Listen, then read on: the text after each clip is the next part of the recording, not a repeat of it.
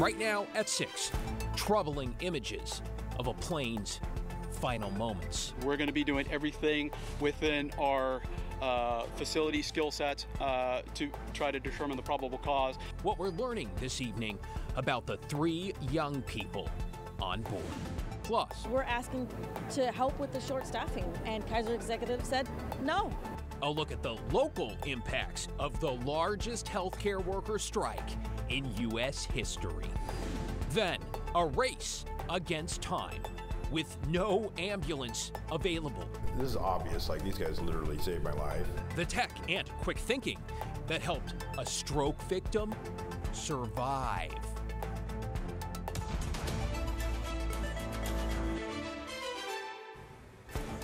Thanks for joining us. I'm David Molko, and we begin at 6 with investigators now at the crash site in Newburgh, where a small plane plummeted out of the sky right into a home. We have some new video just in from that scene as crews started lifting parts of the plane off and out of the house so they can begin the often painstaking work of trying to figure out what went wrong. We also learned the 2 people on board who died were a young flight instructor and a student pilot. Let's get right to China Green live in Newburgh with the latest. China.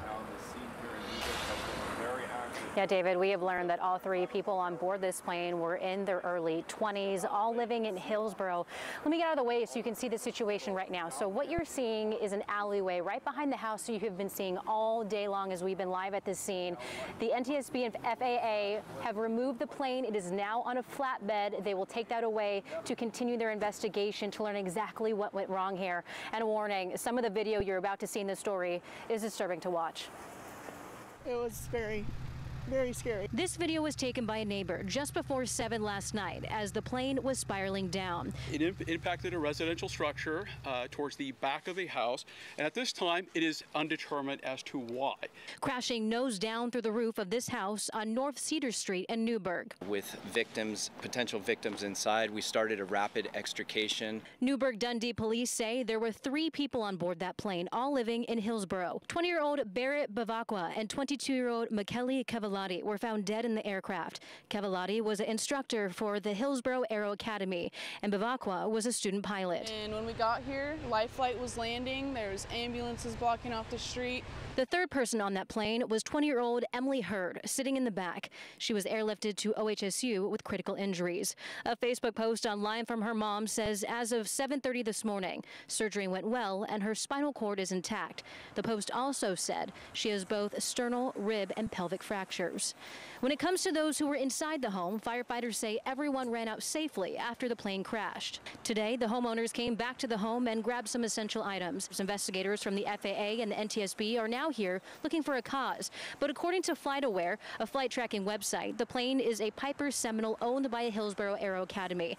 It took off around 6:20 Tuesday night before losing airspeed and crashing from 5,000 feet. And then we heard a kaboom, and I just felt like it was a plane. KGW News caught up with a neighbor whose young child was playing in the front yard of the house. And I ran out to see if my boy was okay, and they were crying. I said, did the plane hit the house? They go, yeah, it hit his buddy's house. Now the focus shifts to why. Was weather a factor? We're going to be taking a look at the airplane itself. We're going to be looking at airplane maintenance records. Was there a potential was there any kind of mechanical anomalies that would have precluded normal operations? And China, I mean, your heart really goes out to these 2 grieving families. So many questions. How long could it be before they get some answers here? We were told that the investigation could take anywhere from 1.5 years up to 2 years to wrap up. But hey, if you have any video of this or if you saw the crash happen, NTSB would like all the information. You can give that to them at witness@ntsb.org. David? Yeah, so important. China Green there in Newburgh. China, appreciate your reporting tonight. Let's get to your headlines now, starting with new federal funding for the Rose City to combat its growing car theft problem. The Smart Policing Initiative grant, $800,000 from the Department of Justice, is meant to help police gather data on stolen vehicles and to develop a digital database. The goal here to help officers better identify and then find stolen cars. More than 10,000 vehicles have been reported stolen in Portland alone so far this year. Experts met at OHSU this morning to look at gun violence prevention through a public health lens. Researchers explained overall firearms injuries and deaths have increased in recent years. Suicide in Oregon is 40% higher than the national average, and firearms are the most common cause of death in children.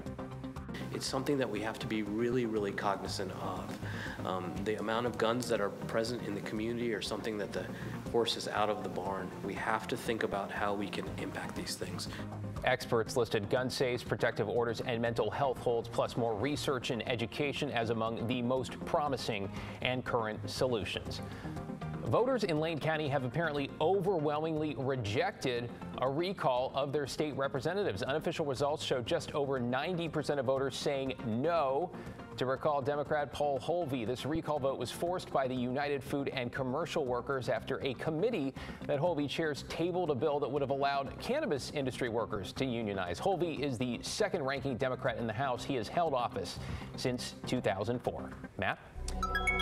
Thanks so much, David. It took a while, but the sun finally broke through today, and we're still on track for some very warm and really great October weather. Started at the coast today. We had some fog out by Newport, but that burned off super quickly and left us with sunshine pretty much all around the state. We were the last to see the clouds clear, but clear they have, and really there's very little cloud cover in our forecast for this next several days ahead. We'll have some fog around tomorrow morning. After that, it's all clear, and it stays clear because we pick up a northeast or easterly wind Thursday afternoon into Friday and even early Saturday. That'll keep us clear and warm us into the 80s, at least on Friday and Saturday. Not the latest in the year we've ever hit 80 degrees, David, but certainly some very, very pleasant weather. And there is rain in the forecast, too. Early next week, we'll have the timing and how much a little bit later on. Back to you. Yeah, a lot to keep an eye on. Thanks so much, Matt.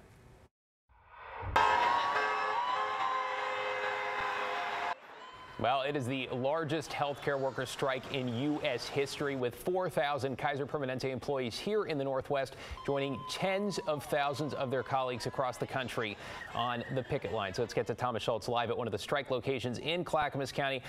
Thomas, looks busy behind you. What are you hearing about negotiations? Yeah, David, so far negotiations are not going well, and you can see there's still dozens of people picketing who have been out here all morning. Union members say Kaiser walked away from the bargaining table today, and they're not going to come back until the strike ends on Friday. That decision clearly has infuriated workers. Across the Portland area, thousands of Kaiser Permanente healthcare workers walked out Wednesday morning straight to the picket line. They plan to stay here until Friday. For months, hundreds of position groups, from radiology technicians to medical assistants and housekeepers, have been bargaining with Kaiser for better pay and more job protections. Though the biggest problem, it is short staffing. Juanita Kamhout says she's working 80-hour weeks. Others are working long stints of overtime too. This has never been like this. The union says Kaiser has committed unfair labor practices and isn't admitting that patient care has slipped.